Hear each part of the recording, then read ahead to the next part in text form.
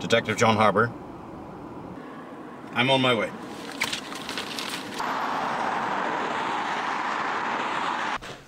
Harbour, I take it you've seen this?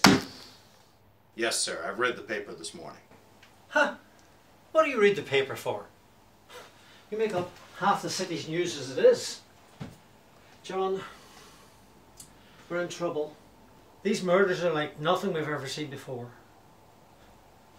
The police, the force can't cope. Too many people are marked. We can't protect them all. And if we try, we leave the streets unguarded. I see. I haven't much evidence to go on. Whoever this tiger is, they're good. Every crime scene we investigate, it's as if they were never there. Between you and me, John, I think we could leak out there. I don't know who I can trust. Look, I know that you've had your problems recently, but I really need you on top of this case.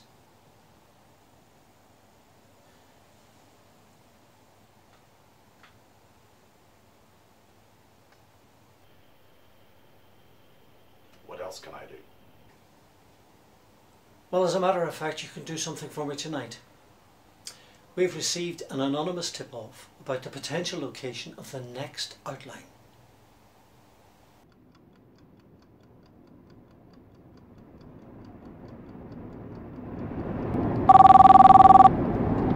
Detective John Harbour speaking.